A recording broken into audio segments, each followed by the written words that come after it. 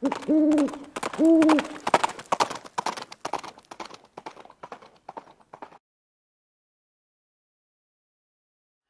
hey guys, it's Viejo here, and we are right at the end of October in 2023. We got Halloween coming up. Been having cooler nights and clear, crisp mornings here on the central coast of California. 42 when I got up this morning before sunup. Anyway, it's Moldy Monday. This is episode number 35, and what I've got for you today is actually a Saeco mold, even though it's in a Lyman box here. I got this mold used. And it did not come with the original box, so I got it in one of these Lyman boxes that we can get from Midway or whatever your supplier is. They're very handy for storing your molds in. This is the Saeco number 69, and it is a clone of the Hensley & Gibbs number 68. Saeco makes a number 68 mold, which I also have, but that one is a bevel base.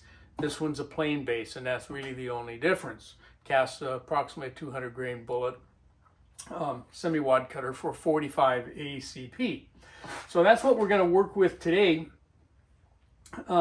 Here's what the bullet looks like. Okay, this is it right here. Okay, good looking bullet. Okay, it did a good job out of that mold. And if you're watching on YouTube, you know that I'm not going to show you the mold.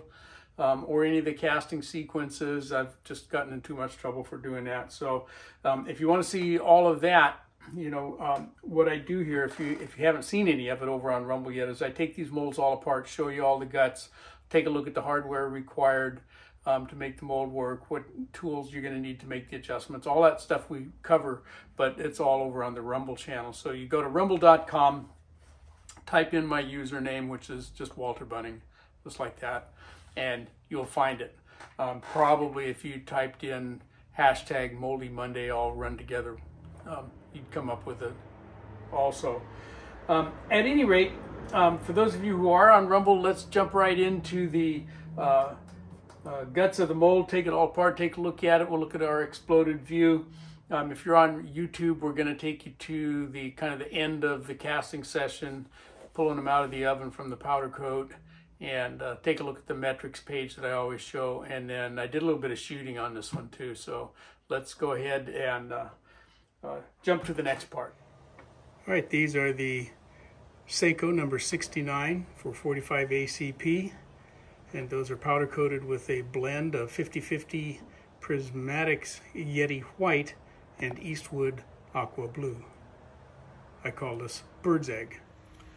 Here's the data for the Saeco number 69. It came out at 203 grains with the alloy that we're using today. Both cavities measured exactly 0.451, so that was good.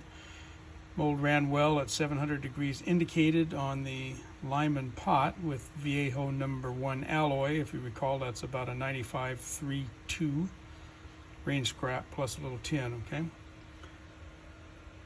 Overall length 0.629, and from the base up to the shoulder 0.433.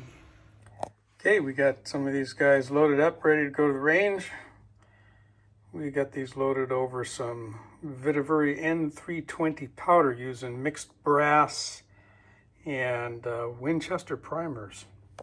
Okay, for the shooting, we used the Springfield TRP operator. Okay, the really nice handgun. Okay, full barrel. It's got a captured guide rod in it. I'm not real fond of that, but it does hold things together pretty well. Had some custom sights on it. I bought this guy secondhand too. Anyway, it's a good shooter. So I shot one mag full on video for you to take a look at it. Shot real well. I dropped one, but I kind of always do that, it seems like. But anyway, the rest of them were all in there pretty well. So let's go take a look at that. Oh, it didn't even have a cylinder ring on it when I bought it. A cylinder what? You know, where it rubs on the cylinder? Oh! I don't think the thing has been shot part of it. It was some widow brought it and wanted to sell it. Perfect set of grips for that.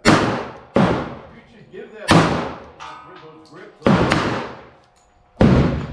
Here's our Saeco number 69. Okay, we just drop one down there. All right, there it is. The mold ran really well, as the Saeco molds tend to do. It was a good one. It was a good purchase. I got this mold with handles for less than half the price of a new mold alone. So it was a good bargain for me. The shooting was okay. It wasn't, super great, but it was as good pretty much as I ever do. So I enjoyed it. Turned out to be a decent load for this handgun anyway. Worked real well. I hope the rest of you got something out of that, and enjoyed it while you're having your coffee in the morning or whatever. But from the Viejo bench for now, that's all she wrote.